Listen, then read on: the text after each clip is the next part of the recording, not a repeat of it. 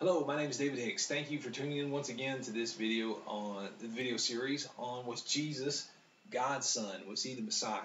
This is the third, and in this video we're going to talk about why does the question even matter? Jesus was God's son. He wasn't God's son. Why don't we just pay attention to what he taught us? That's what's important, not who he was, but what he taught. And so that's the question we're going to address, focus on in this video. It's a very legitimate question, a great question, I do believe, and one very important. Before we get into that, though, I will explain this T-shirt. Want to wear it once again. It says "Pray for," hashtag Pray for Jay. Okay, pray for Jay. Jay stands for Jackson Igo. He's a man who's just been through, a young man, 18, 19 years old. He's been through intestinal disease, countless surgeries, unbelievable pain.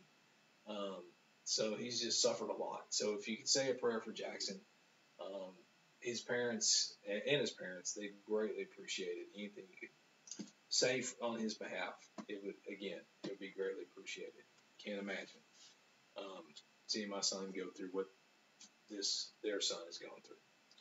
So, okay. So we've talked about this question. In case you missed the first two videos, what does it mean that was Jesus the Messiah?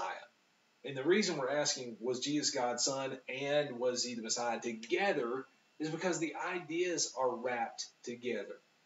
I didn't really want to. I mean, just to be honest with you, I really didn't even want to talk about that question. I wanted to keep it as simple as possible and just focus on was Jesus God's son.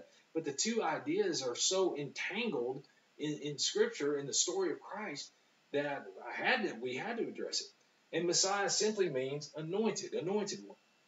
It comes from a Hebrew word. Christ also, it comes from a Greek word. It also means anointed one.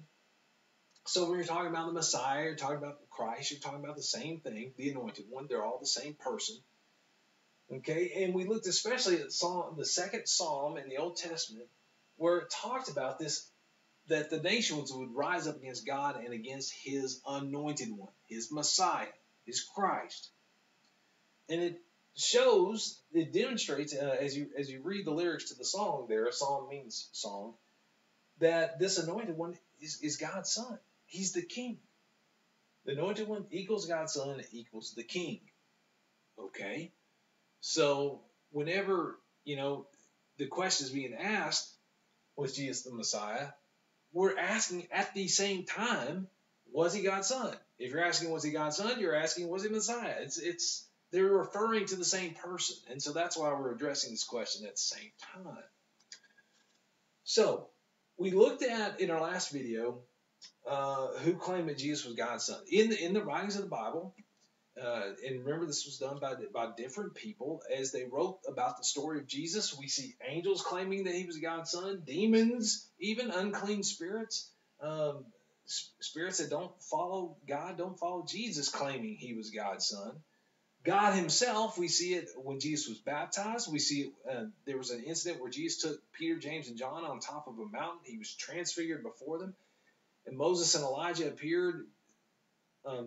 In the last video, I explained who they are. I'm not going to do that now. But Peter says, hey, we'll build a tabernacle. We'll build a shelter for you, Jesus, for Moses, for Elijah. And then God speaks up again and says, this is my beloved son. Listen to him. He's greater than Moses. He's greater than Elijah. He is my son. Listen to him. Are the implications there. And so finally, we looked at different places where Jesus claimed to be this Messiah. He claimed to be God's son. And when you read Matthew 26, it's the reason they crucified him. Because they thought he was blaspheming. He was insulting God by claiming to be God's son. So, now, we're at the point where we're stepping back for a second and saying, okay, he was, he wasn't. Why does that even matter? All right, so the first thing I would say to that is there's already precedent, forgive me, I'll learn English someday. There's already precedent in Scripture that it matters. as to whether or not he was God's son, and that you can't just simply accept his teachings without accepting who he was. I'll take you to 1 John chapter 4, verse 1 through 3. You may, if you saw the last video, you may remember, and I just mentioned him, John was one of the three people that Jesus took up onto the mountain where he was transfigured before him. John was very passionate about Jesus being, having come in the flesh and actually being God's son. And so in 1 John chapter 4, he writes this, and if I struggle with it, forgive me. I'll lay my reading glasses down somewhere, and I don't have them on me. He writes this: Dear friends, do not believe every spirit, but test the spirits to see whether they are from God, because many false prophets have gone out into the world. What's he talking about when he's talking about spirits? He's basically talking about the spirit of the people who are, making false claims. Okay, test the spirit of the person, shall we say, because that might be a good person. All right, so test the spirit of the person. And because many false prophets had gone out to the world. This is how you can recognize the Spirit of God. All right, this is how I can recognize the Spirit of God in this person, is the implication. How can I recognize the Spirit of God in you, the Spirit of God in this person, this prophet? Every spirit that acknowledges that Jesus Christ has come in the flesh is from God. You acknowledge that Jesus has come in the flesh, you're from God. But every spirit that does not acknowledge Jesus is not from God. You're not acknowledging Jesus, you're not acknowledging God. This is the spirit of the Antichrist, which you have heard is coming, and even now is already in the world. See what's going on here. In this time, there was a false doctrine, and it was just in its infancy, going around and spreading among the people that Jesus didn't really come in the flesh. I mean, yeah, he looked like a flesh and blood human being, but he really wasn't. He was just a spirit. It was kind of an illusion. And so you could step back and say, well, okay, why does that even matter? Because still, you can accept what Jesus taught about, treat others the way you want to be treated, love one another the way he loved us, forgive one another, and so many wonderful teachings of Christ that we can learn and accept and still say, but, he wasn't really a flesh and blood human being. And the reason that people would even think that, to say that, is because, being a human being, it's extremely hard to imagine that someone could live a life and never sin. But that's cornerstone to who Jesus was and what he did for us, that he never sinned. Let me read the claim. Hebrews chapter 4. Didn't really plan on going here. Okay, so it's not on your. It's not. My apologies. It's not written on the board. And my apologies. I know the writing's smaller than normal. I probably tried to put too much up on there. But Hebrews chapter 4, beginning of verse 14, it says, Therefore, since we have a great high priest who has gone through the heavens, Jesus, the Son of God, here's the Hebrew writer claiming Jesus was God's Son, let us hold firmly to the faith we profess. For we do not have a high priest who is unable to sympathize with our weaknesses, but we have one who has been tempted in every way, just as we are, yet without sin. Let us then approach the throne of grace with confidence, so that we may receive mercy and find grace to help us in our time of need. You see, when we pray to the Father, Jesus is the high priest standing between us and the Father and pleading for mercy on our behalf and grace on our behalf. He's going to bat for us, so to speak. He's fighting for us.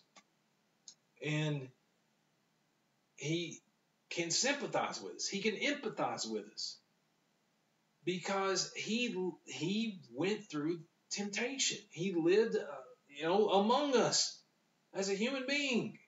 He knows what it's like to be human, to be in this flesh.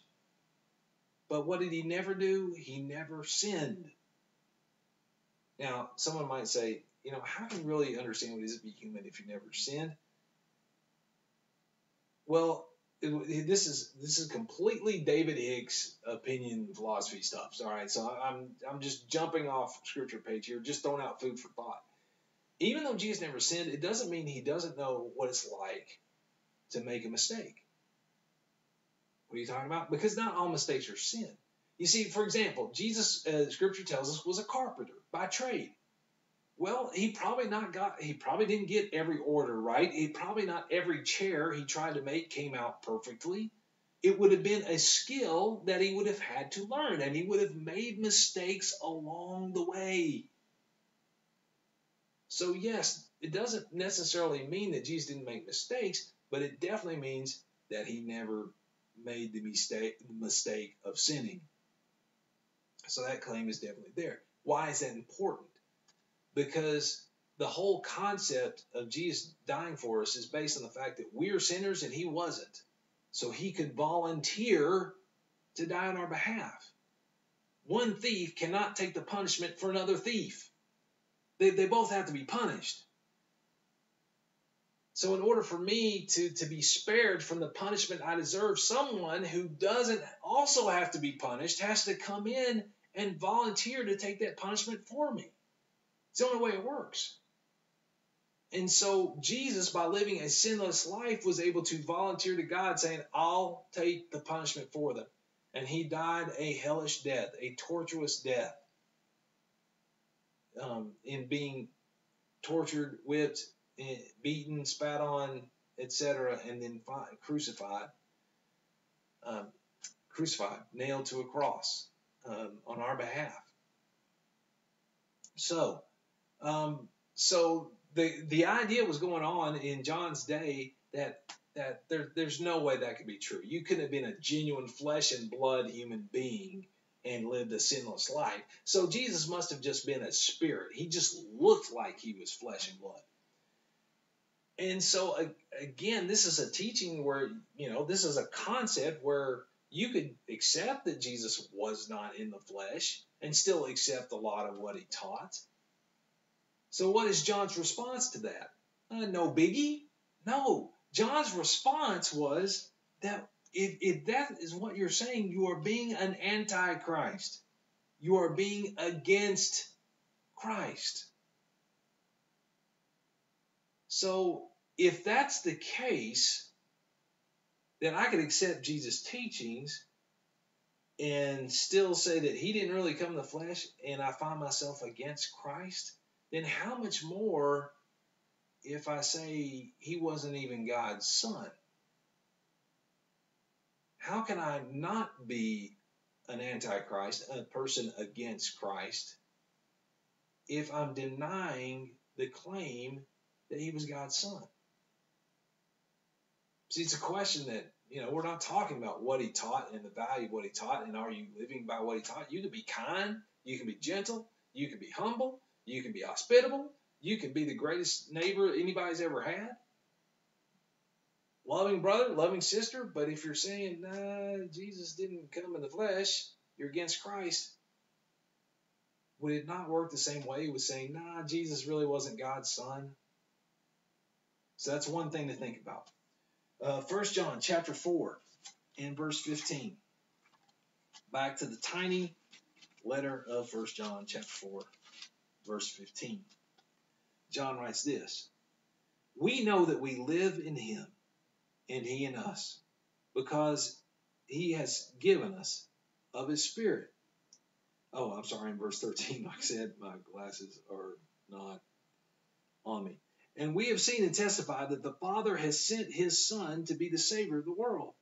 If anyone acknowledges that Jesus is the Son of God, God lives in him and he in God. So God lives in those who acknowledge the Son. If I say that Jesus is the Son of God, God lives in me and I in him. Okay? But what's the implication there? Well, the implication is that if I, don't acknowledge that Jesus is the Son of God, God doesn't live in me. and I'm not living in God. That's the implication.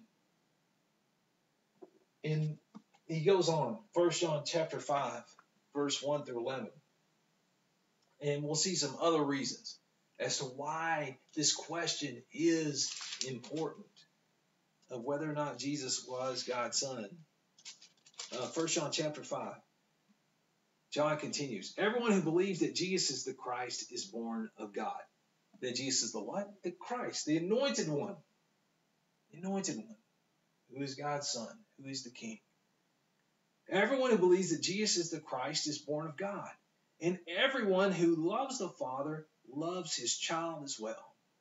This is how we know that we love the children of God, by loving God and obeying and carrying out his commands. This is love for God, to obey his commands. And his commands are not burdensome.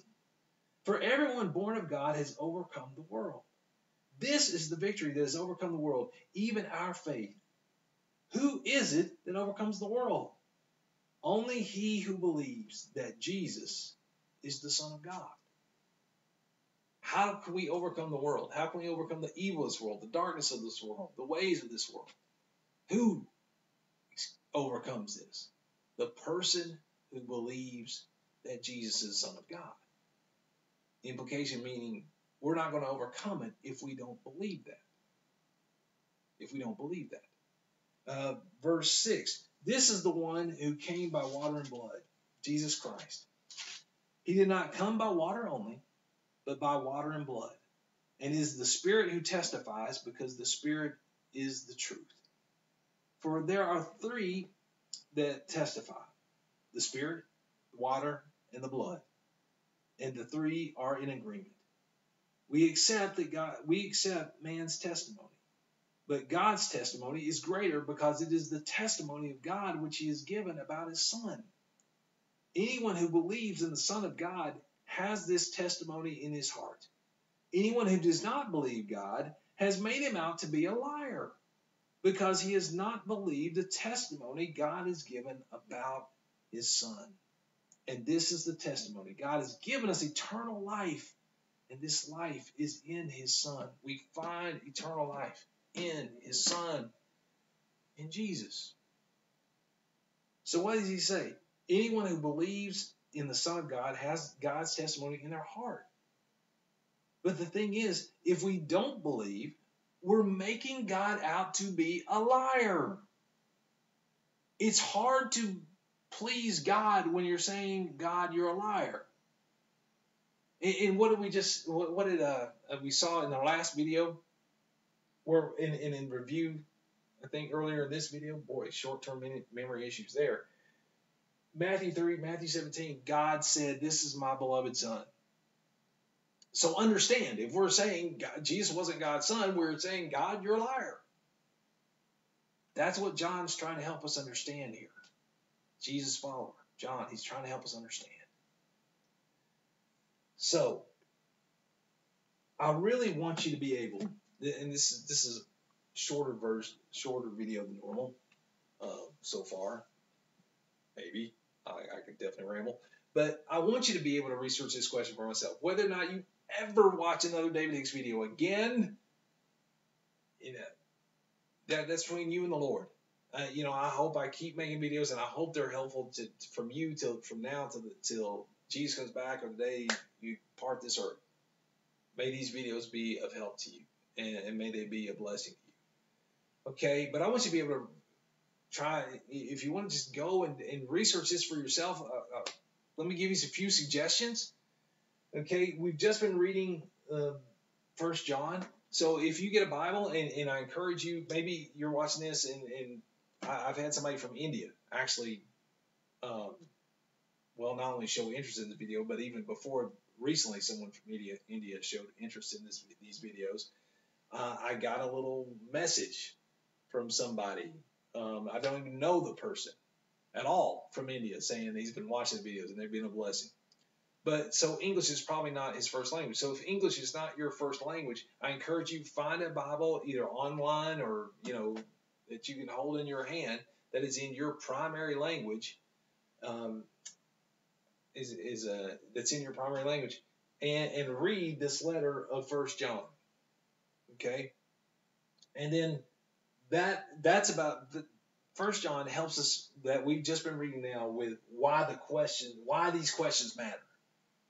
First John helps us see why these questions matter, and it will also help in answering those questions. But even more, read the Gospel of John. The John wrote about the life of Jesus. The first 4 books of the New Testament: Matthew, Mark, Luke, John. That John is all about who was Jesus. It answers the questions multiple times in multiple ways, and even more there's more questions than was Jesus God's son? Was he the Messiah? There's also, was he this? Was he that? And the whole Gospel of John deals with those questions. John was extremely passionate about helping people see what he saw, what he believed, and he doesn't hide it. He says, I wrote this that you believe that Jesus is the Christ, the Son of God, the Anointed One, the Son of God. So I encourage you, read it for yourself. First John is a little letter, and then the Gospel of John. There are other people who've written about this. If you want something outside of the Bible, Lee Strobel wrote The Case for Christ. The ironic thing was, when Lee Strobel set out to write his book, he was going to write the case against Christ.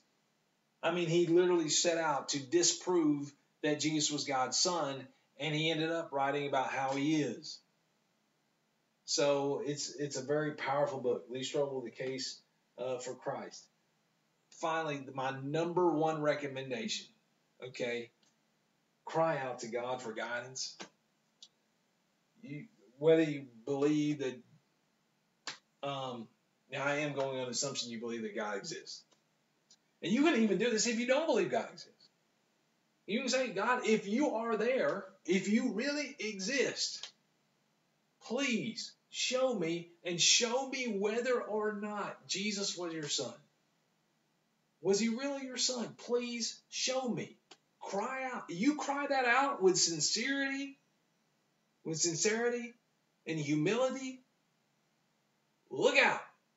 Because God is, if you really want to know the answer, God is going to find ways to show you the answer. Be prepared. Have your eyes open. But that is my number one recommendation. Start there. Cry out to God. And even if you don't believe in him, you have to say, God, if you really are there, okay, that's where you're at. Fine. Wonderful. Start the journey. Because here is the bottom line. You really want to know why these questions matter? Okay, I tried to in this video give you a few reasons why it's saying that it matters. Okay, here's something also that the Bible says and reasserts. And I'm sorry about the small writing here. A day of judgment is coming. You see, a key part of the whole gospel story is that Jesus rose he wasn't just God's son, he rose from the dead. That's also an essential part of the story. If he didn't rise from the dead, there's no hope of life after death. And the Bible itself says that. 1 Corinthians 15, go read it if you like. Okay? So at some point there's going to be a final day. Over with. Eva, as they say in Ajak Bay. Shout out to people in Benin. Eva. It's over with. And God on that day is going to raise the dead, and there is going to be a judgment day. And God is, there are people whose names in Revelation, the final book, also written by John, the final book of the Bible, talks about there's a book of life. And some people's names are going to be written in it, some people's names aren't. And in Matthew chapter 25, verse 31 through 46, okay, and by the way, that Revelation scripture, and you can't see it. Revelation chapter 20, verse 11 through 21, verse 8 talks about judgment day and that God is going to replace this broken world with a brand new one. We do that, right? We have cars that break down. We're going to get a brand new one. This thing's too messed up. God's looking at this world, and at some point, he's like, it's too messed up. Over. Okay? I'm replacing it with a brand new one. And in the brand new one, all the stuff that makes this life so stinky, so miserable, so awful to where I have to wear Pray for Jay shirts because he's been through so much and so many other people have suffered like him. God's getting rid of it all. He's making a paradise. without the suffering and the pain. That's all. It's all in Revelation, chapter 20, verse 11, verse through 21, verse 8. In Matthew 25, Jesus details this judgment day. And, you know, he's talking about everlasting life. He's talking about everlasting punishment. I know people debate the everlasting punishment part. Well, we're not going to get into that debate today. The bottom line is a judgment day is coming. And the choices are so diametrically opposed to one another, they couldn't be more opposites. Paradise or just painful torture.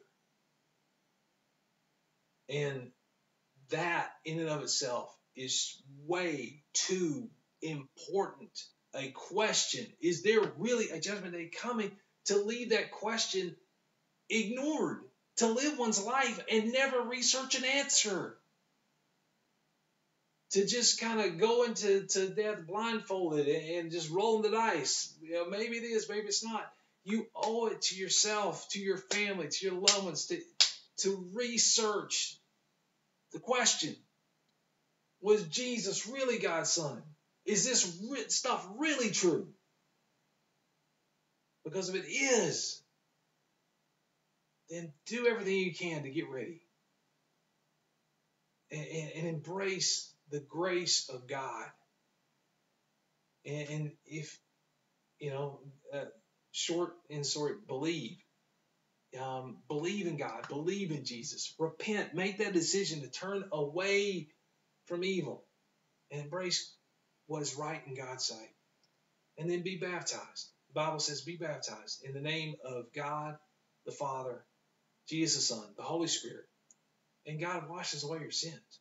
Forgives you. It doesn't matter how much wrong you've done. He forgives. And he will keep on forgiving without you even having to be baptized again. Just stay humble before him. Acknowledge your sins and keep working on following him. It's a growth process, but his grace will stay with you. And it will, till death. There's not going to be a till death do you part. It's till death and beyond. It's too big. Please do not live your life without researching an answer to these questions. And may God guide you to what I absolutely believe / know is the truth. That Jesus was his son. And that he is real. And that there's eternal life coming if we'll embrace it. But there's also, the other. So please, research this question. Cry out to God. He'll answer. May God bless you. May God bless this recording. Thank you for listening. I am not worthy for you to take time out of your day to listen to me. So thank you. God bless you.